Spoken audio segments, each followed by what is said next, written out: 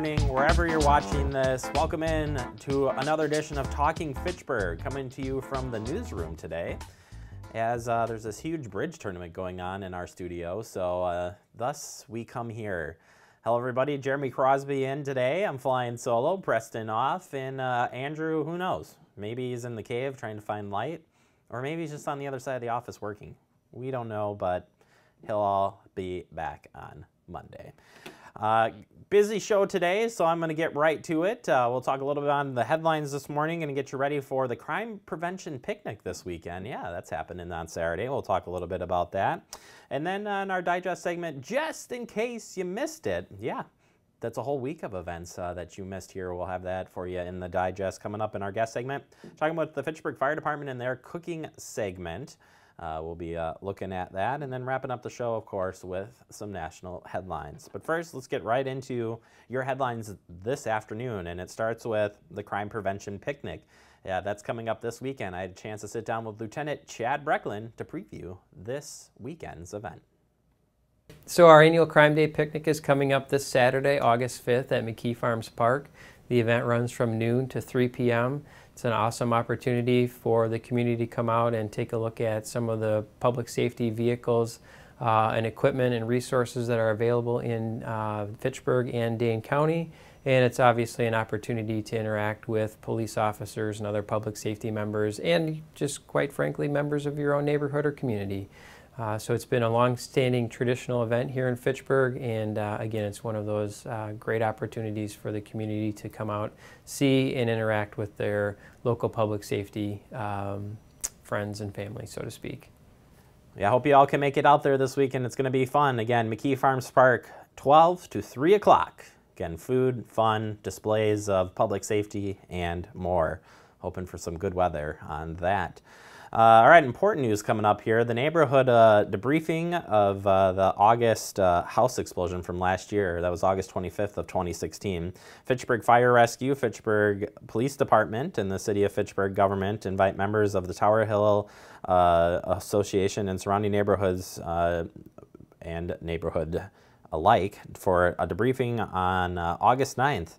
We review and discuss the response, recovery, and investigation as they relate to the home explosion on August 25th. So if you want to come out to this, it will be at City Hall here in the city of Fitchburg. And of course, if you can't make it here, we will be broadcasting that live on our Gov channel. That's F3, the Gov channel. I wish it was called that. That'd be really cool.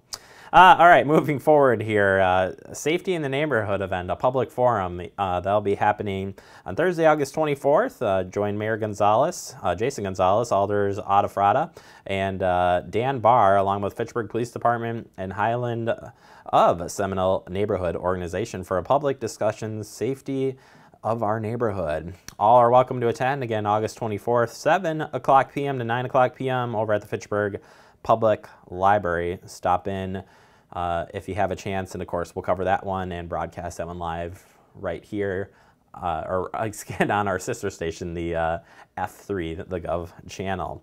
All right, the Learning Annex, yeah, that's still going on. Fitchburg Senior Center Learning Annex. This month's special guest is Tom Beer. He's from WISC TV, and he'll be talking about his journalism career that he spent in the newsroom of WISC TV.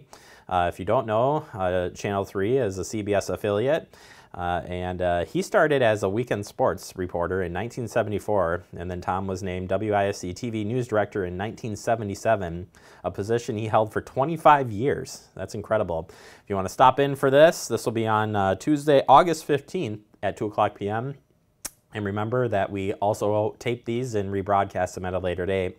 You can check on our comm channel for more information on when the Learning Annex broadcasts. We got a ton of them. There's been just a wonderful list of guests that have been on that show.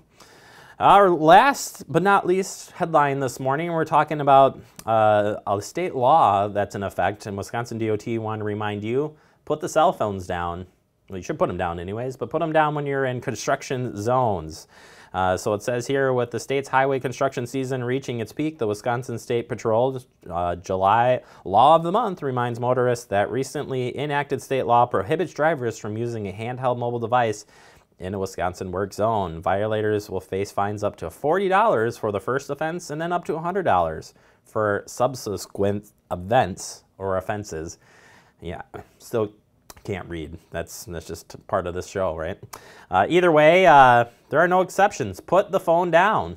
Unless there's emergency, then pull over, call 911, and follow that procedure. But last year, there were over 2,800 crashes in Wisconsin work zones. That's crazy, with 1,110 injuries and 9 deaths. While workers in construction zones are especially vulnerable, the majority of people injured or killed in work crashes are motorists. So slow down when you enter those construction zones first and foremost, and remember, put down those electronic devices. All right, that is your headlines for this afternoon on a kind of gloomy Friday. Hopefully we get some better weather this weekend. At least it's cooler out, so if you're like Preston, you enjoy the cool weather. Coming up next, we're going to open up the Fitchburg Digest with Just In Case You Missed It. That's next right here on Talking Fitchburg.